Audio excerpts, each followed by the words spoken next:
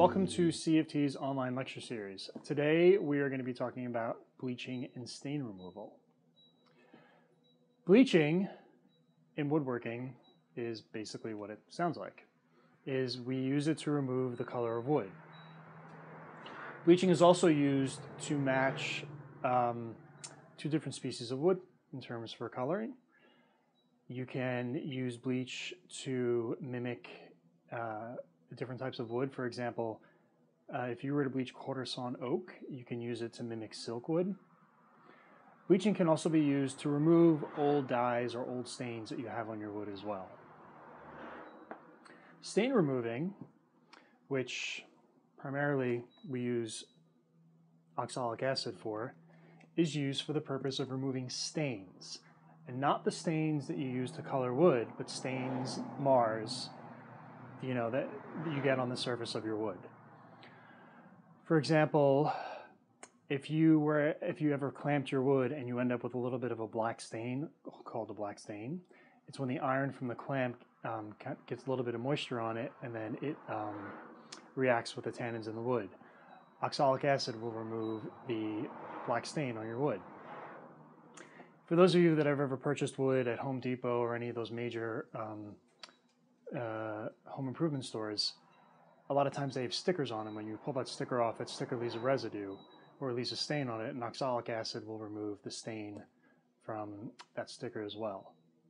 It can also remove rust from your wood, and it also will remove the burn marks that you get from dull machinery on your wood.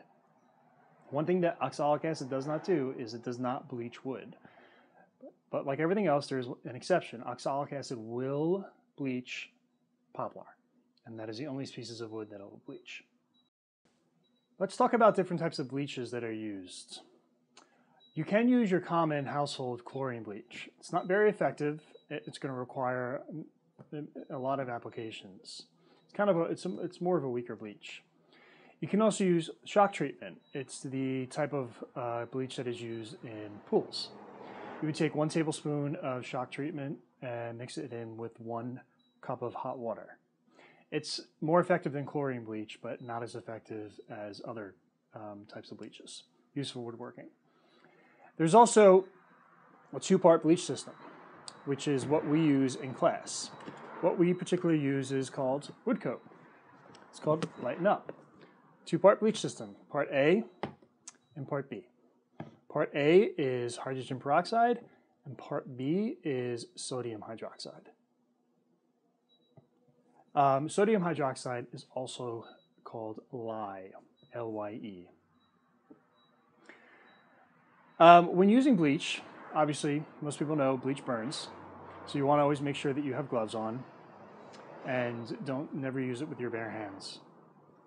When using oxalic acid is actually poisonous. So you want to make sure that you do have your gloves on, that you are using it. When mixing it, you want to make sure you have a mask on so you don't breathe in the dust. And also, if you have applied it to any of your wood, you want to make sure that you have a mask on when you're sanding the part that has had oxalic acid used on it. So let's demonstrate how to use wood bleach.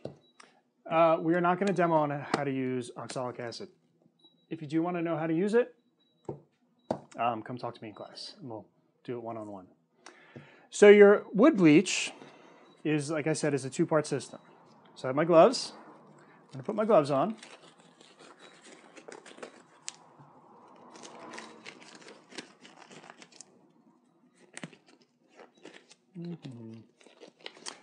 Safety glasses, just in case it splashes.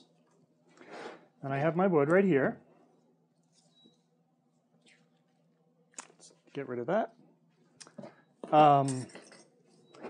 So what we have here is mahogany. We're going to use the mahogany that we use in class, and we're going to bleach it. So, like I said, it's a 1-to-1 part ratio system. So you take your part A. We're just going to do, for the sake of this class, this is all you need, is 1 tablespoon or teaspoon, part A. Then we're going to take 1 teaspoon part B. Oops. The label on this is falling off. Just put this over to the side. Make sure you always cover it up. Put the lid back on, prevent any spills. So I spilled a little bit on the table. So I'm going to mix it together. You'll notice you'll start to see some bubbles, and you'll start to see the two, part A and part B, reacting together. So you take your brush. We usually use chip brushes for this purpose. And then all you do is you just paint it on.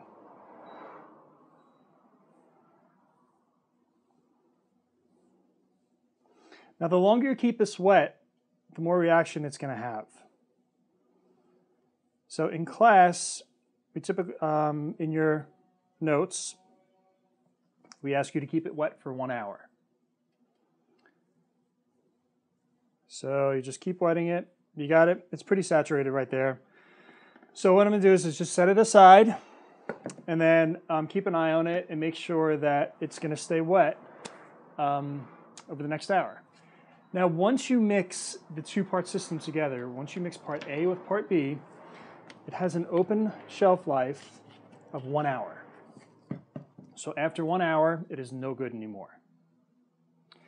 And after, so 1 hour, just dispose of it. It can go right down the sink. It's not, it's water soluble.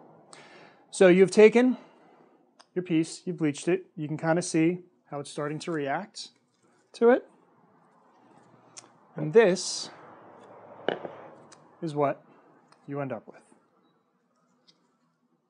This is before, this is after. Bleached, not bleached. You can see the significance difference, especially here. Here it was not bleached, and here it has been bleached. Now, one thing to accelerate the bleach you can do is you can actually stick it out in the sun, and the sun will actually accelerate how much bleaching, how the bleach works. It will dry a lot faster, but it will accelerate the bleach that you use. Now, bleaching is only basically skin deep. It's really just the surface of the wood that gets bleached. So right here, you can see, I'll use my little spoon.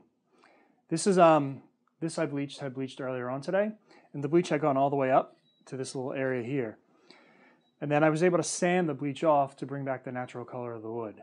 So you can see here, this is the bleach. This is the natural color of the wood. The bleach went here, up around, and kind of spilled down there. So I was able to sand the bleach off and get back to the natural color of the wood. So if you do ever make a mistake and accidentally bleach a piece that you weren't supposed to bleach, you can sand it off.